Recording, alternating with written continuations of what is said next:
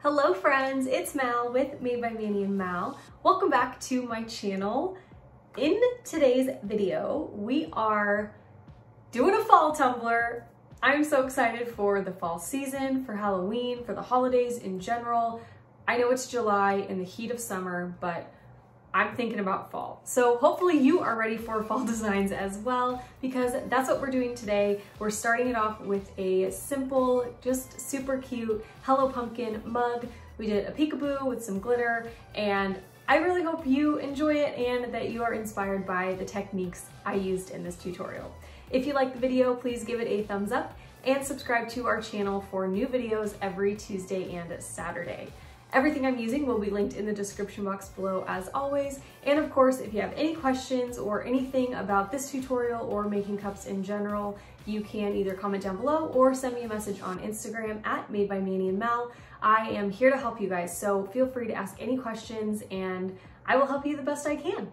The link for our Facebook group is also in the description. We are doing some super fun stuff over on Facebook, so if you want to join our group and take part in all of that, the link is down there for you.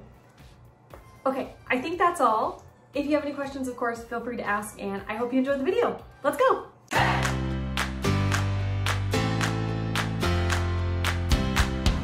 We're starting off with a fully prepped and painted morning mug from the Steel Magnolia. I used flat white spray paint from Rustoleum, and we're going to do our base of alcohol inks. So I'm using a bunch of different inks. I'll have them all linked in the description box for you below.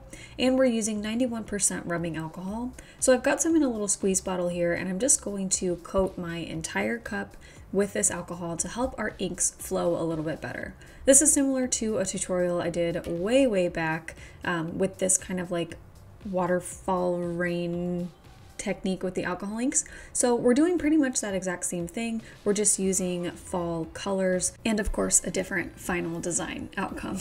So I'm taking my inks just one by one and just doing some drops all over the cup kind of randomly.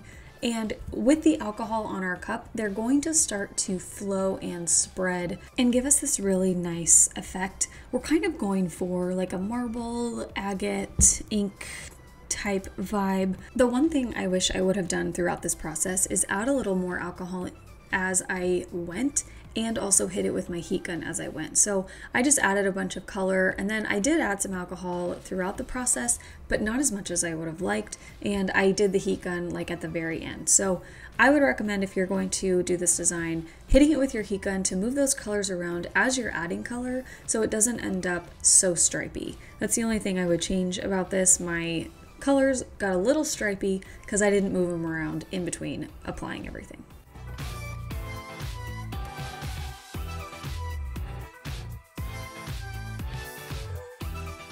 Adding the alcohol will really dilute your design, and if you kind of aren't liking where it's going, you can always add more alcohol to dilute it and then add more color on top. So that's what I did towards the end of this. I added a little more alcohol, added some color, and then went in with my heat gun, and as you can see, it really changed how everything looked. So I would recommend doing that from the very beginning versus at the end, but it turned out good anyway.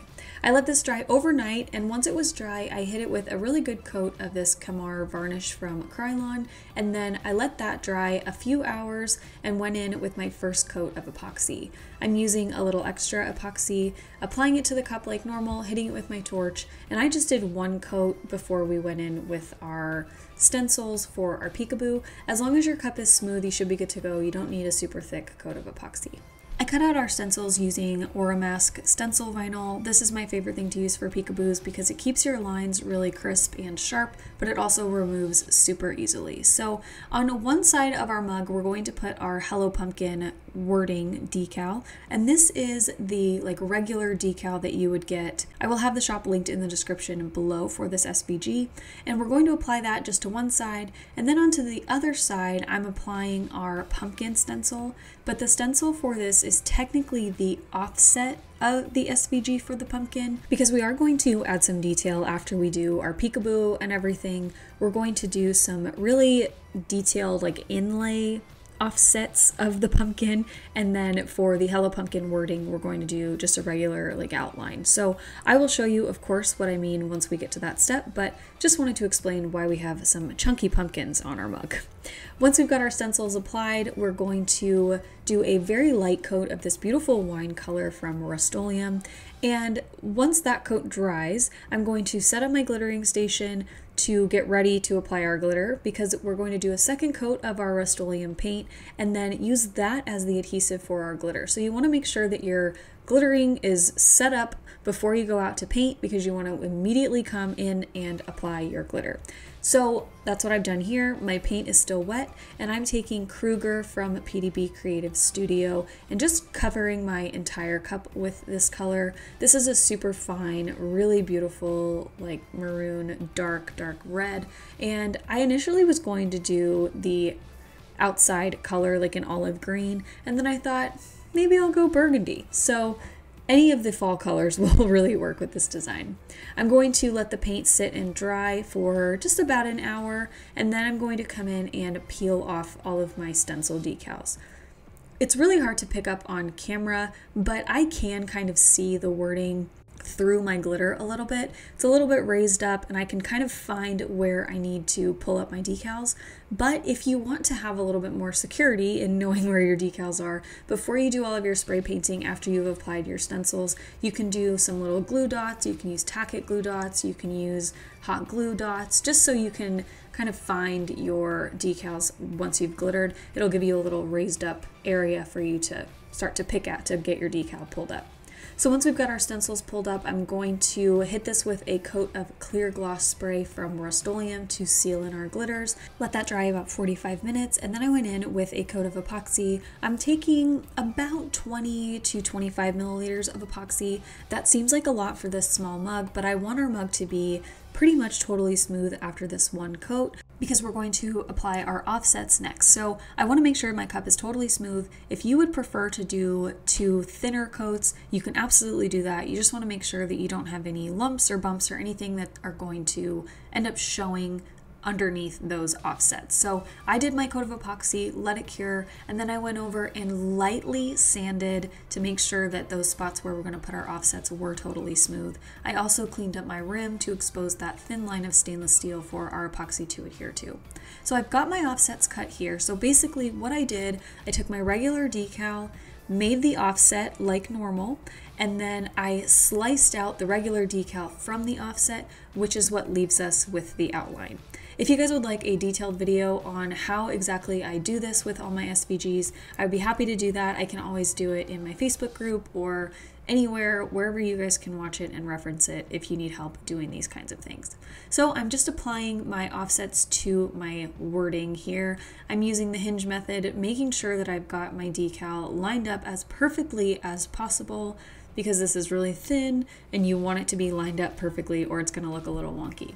Once I've got my outlines for my wording, I'm going to move on to the pumpkins. So like I said earlier, for the quote we did just a general straight outline, but for the pumpkins we're going to put the pumpkin detailing kind of inside the offset. So this is the regular SVG that you'll download. I got this from Creative Fabrica. And I just cut this how you would normally cut the regular SVG, and we're going to place it inside the offset that we created when we did our peekaboo. So you're going to see that we've got a little bit of that ink peeking out from the outsides of our pumpkin, but I think it gives a really nice effect. You can see all the detail of the pumpkin, but it's still a little bit more zhuzhed up and nicer than just doing the regular outline of the pumpkin.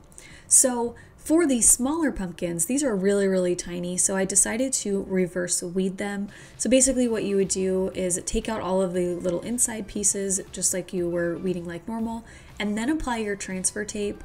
Make sure it's really good and stuck on there, and then you're going to remove the backing and then weed out that excess, like negative space basically, and you're left with your perfect decals weeded.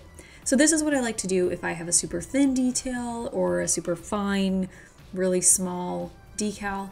Reverse weeding gets it stuck onto the transfer tape, so it's less likely to pull up or get stuck or get messed up, and that can be so frustrating. So I'm a big fan of reverse weeding. Once I've got these applied on my cup, I'm going to go in with another coat of epoxy. And with this coat of epoxy, I'm going to add in a little bit more glitter on the top around where we did our decals. just to give a little bit more pizzazz. You guys know I like to add a lot of dimension and a lot of fun stuff, so we're going in with some different glitters just to give this top coat a little bit of a little extra bling, because you know we gotta have that. So I'm going to start by applying about 10 to 15 milliliters of my A Little Extra ink epoxy, and then I'm going to let that spin about maybe 5 to 10 minutes just so it can level out a little bit, and then we're going to go in with our glitters. So I'm first taking Pumpkin from Peachy Olive Glitters, and I'm going to start by doing just little pinches and sprinkling that all over the cup, and then I'll go in and sprinkle it right out of the shaker. So next we're taking Levitate from PDB. This is from their newest glitter pack, and oh my gosh, it is so beautiful. It has so many colors in it. I am obsessed with it. And then I'm just going to take a couple little fall leaves that I've had forever and sprinkle them on here as well. Once I've got everything on there for my first little layer, I'm going to clean it up with a gloved finger, make sure that we don't have any glitter on the spots where we did our peekaboo, and then I'm going to just go back and forth kind of shaking it on, spreading it out, making sure that it's placed where I want it to be, and then I'm going to let that spin and cure about 6-ish hours before I went in with my final coat. So for my final coat, I ended up using about 20 milliliters to make sure that this was totally smooth and we couldn't feel any of that glitter that we added in our last layer. And once that coat cured, we were all done. So this cup was so much fun to make. I am so ready for fall and fall designs and all of that. So stay tuned. I've got a lot of fun ideas planned for videos. As always, if you have any questions, please don't hesitate to ask in the comments. And if there are any tutorials or any designs you want to see me do on this channel, let me know. Thank you so much for watching this video. I really hope you enjoyed it. If you did, please give it a thumbs up and subscribe to our channel for new videos every single Tuesday and Saturday. Thank you so much for watching, and we will see you in the next one. Okay, love you. Bye.